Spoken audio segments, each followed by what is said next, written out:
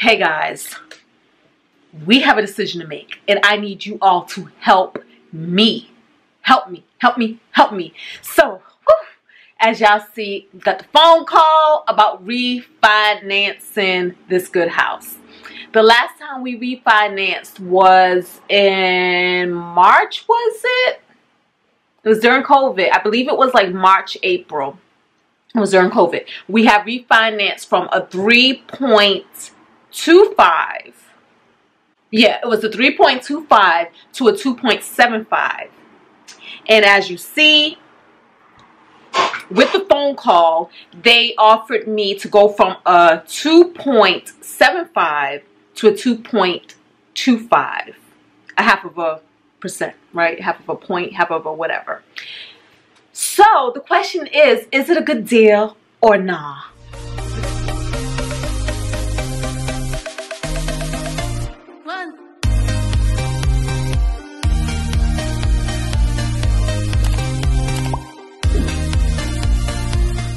This is what I need y'all to help me with. I have 4 scenarios that I ran that I'm going to share with you guys. And at the end of this video, I will so appreciate it if you can let me know what you all think I should do. And this is time sensitive. I believe I need to have a decision by tomorrow. So that's why we are interrupting our regularly, whatever I want to do, scheduled program and throwing this up in the mix. Okay, so let's listen to the phone call. And if you just want to keep your remaining time to the same, 22 years, 7 months, then your payment drops from $2,582 to about $2,384. So it's pretty much almost exactly $200 a month. Okay. Off the payment that you save. And over the life of the loan, that will add up to be over $53,000. And so all you have to do is need to email you over electronic documents, and you just electronically sign them, sign final paperwork. After a few weeks, you're going to get another month off that you don't have to make a monthly payment, and then it starts back over with us. Okay, so what's the catch? There's not really a catch. We just do it to retain your business. You know, the rates, we've done it, you know, with you obviously before, so the rates have gone lower, so you can take advantage of the lower rate. Okay, so do I have to pay any, like, is this a whole closing situation? Is this do I have to pay any fees? Okay, good question. So it does look like the VA funding fee applies to this loan, because I don't think you have any disability rating with the VA, is that right? Correct. Okay, perfect. So the VA funding fee does apply, so it's about $1,600 that's financed into the loan, and then right now Freedom does have another fee, which is the same, another $1,600 financed into the loan, so it's going to be about $3,300 financed into the loan, so zero money out of pocket, and then, you know, it does save you over $50,000 over the life of the loan. And you get that month off, so you don't have to make a payment, so that helps to pretty much immediately recoup most of the cost as well. Okay, and so when you send the paperwork over to me, I then have time to look it over. Yeah, of course you can review it. They are time sensitive, though, so would you be able to complete them in the first 24 hours? I'm not sure. And that's because I do have a full-time day job, and it's like 7:30 p.m. right now. So. Yeah, I mean, I could always send them over tomorrow morning if you prefer. All right. So, yeah, so I would need time to, like, run the numbers. So, because you're saying, like, $3,300 in closing costs. Now, what if I didn't want that tacked on to the loan? If you want to bring it out of pocket, you can. Because I said that last time, and it looked like it was added to the loan. Yeah, because that's pretty much what everybody prefers. It's pretty rare that people actually bring the money out of pocket, but if you want to. So they're just automatically set up to be financed. But yeah, I mean, again, if you want to, we can make a note of that. Okay. And we can set it up that way. All right. Well, thank you for your time. Enjoy the rest of your evening. Thank you. What should we do, y'all? What should we do? Phone call listen to. Now, here's what I did. Now, I'm running this with you guys just in case I'm forgetting something. Just in case there's something that I'm overlooking. And you all can let me know what I'm overlooking or what you think I should do or what you would do if you were in this situation, okay? So our first scenario I'm going to run is the current mortgage. I'm going to show you guys the amortization schedule.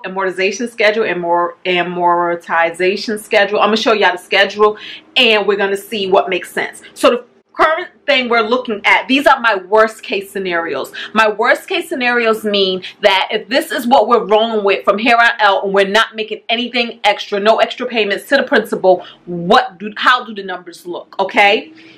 So the current mortgage has a current interest rate of 2.75. In this scenario, I'm not adding any future extra payments, but what you do see is the future payments that I had already made.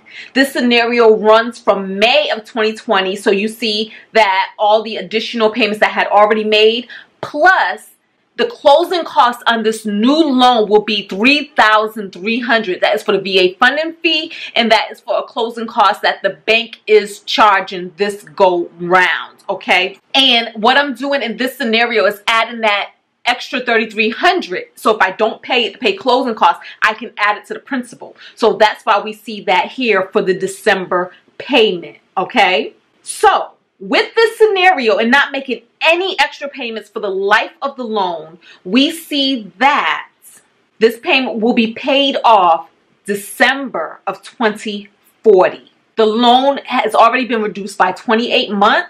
And with this extra payment, I would have paid $106,666 in interest. And this would have saved me a total of $22,585 in interest. That's as it stands. Nothing extra paid. Worst case scenario. Okay? With this new loan of the 2.25 interest rate, she says that it should drop my monthly payment by $200. Okay? Now, I would have to pay, again, $3,300 in closing costs. I calculated that with a saving of $200 per month, it will take me approximately 16 months to recoup that $3,300 in closing costs, okay? But lucky for me, I actually saved money so that I can take advantage of opportunity. If indeed we say that this is an opportunity. So technically, I would just pull that money from my savings account and I would pay that $3,300 upfront. I would not tack it onto the loan, okay? So just know that. But just know that also, for me to recoup that investment, it would take approximately 16 months if we were recouping it at a rate of $200 per month, okay? So we won't be adding anything extra to the loan. All right, so with the 2.25 case scenario, this is scenario number 2. What I did here is I added that additional $200 that I would be saving to the principal, because I believe that even in refinancing, the only thing I'm going to do is switch up what I was paying in interest and now add that to the principal payment. So we put an extra $200 down for the life of the loan. And what we see here is that I would have this loan, if nothing else was paid in addition, I would have this loan paid off in July of 2040. This will be 5 months earlier than the first scenario where the interest rate is 2.75. However, remember, I'm buying this loan for $3,300. So what it would mean is that I would pay $79,114 in interest over the life of the loan. And this means that it says here that my total saved would be $13,704. That's what I would save in interest doing it this way. However, if we subtract that $3,300, technically I'm only saving $10,404. But if we compare the first scenario with the second scenario, so not only will I be paying it off 5 months earlier, but I would also have saved $27,552 in interest. But again, if we deduct that $3,300 investment that I'm buying this loan for, it's really a total savings of $24,252. Okay? That's scenario 1.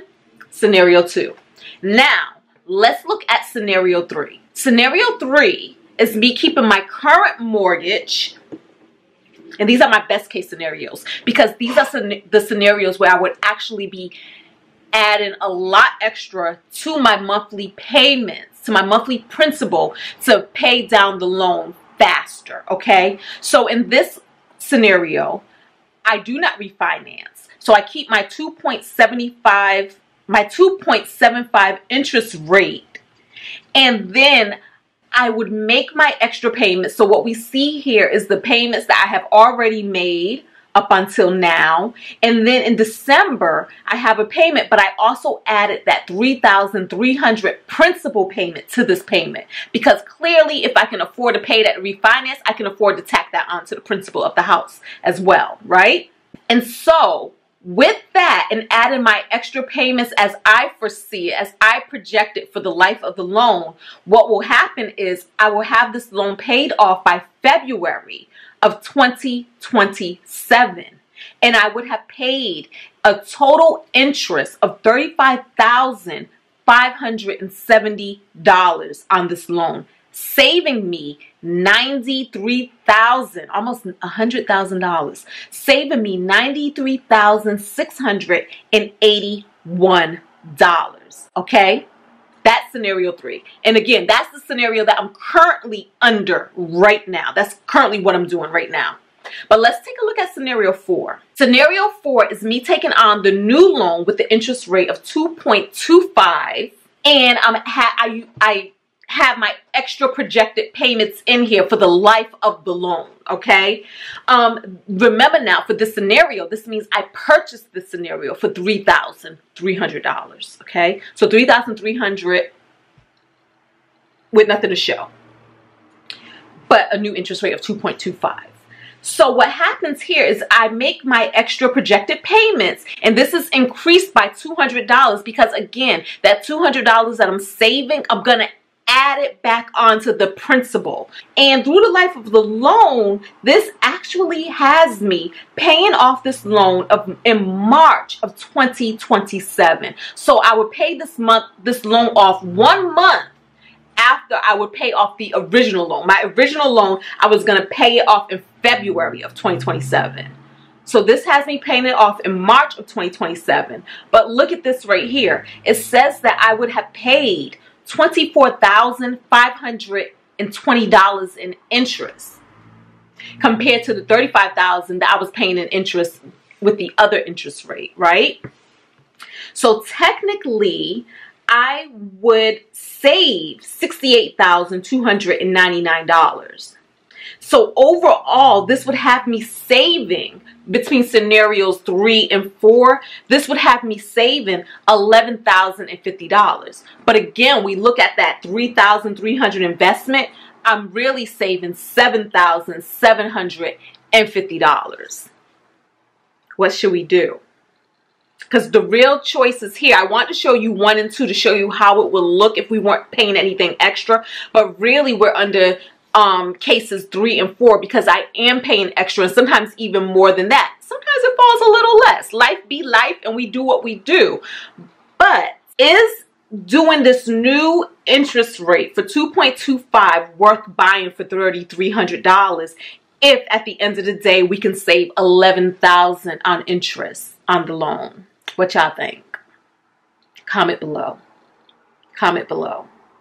And I know that all right, this ain't even a question of take that money and invest it in the market. I'm not doing that. I'm not doing that. I mean, I've been getting that advice. I haven't done it yet. So we're not going to optimistically think all of a sudden I'm going to just up and do it.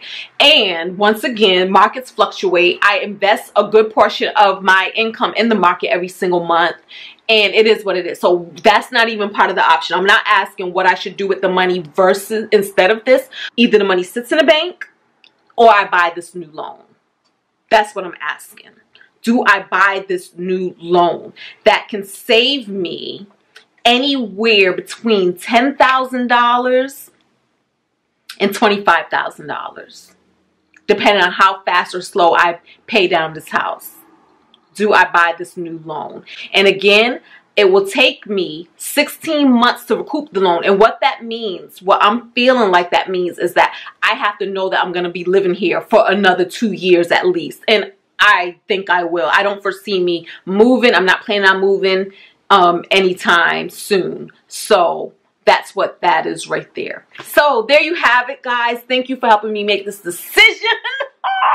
I look forward to your feedback. Please make your feedback really fast. Until the next video, don't forget to thumbs up. Subscribe if you're not already a member of the Fab family, where we can make more financial decisions together. And talk to me in the comments, because I would like to know your feedback. I would like to know your pros and cons about what we're looking at right now. All right. Peace, guys.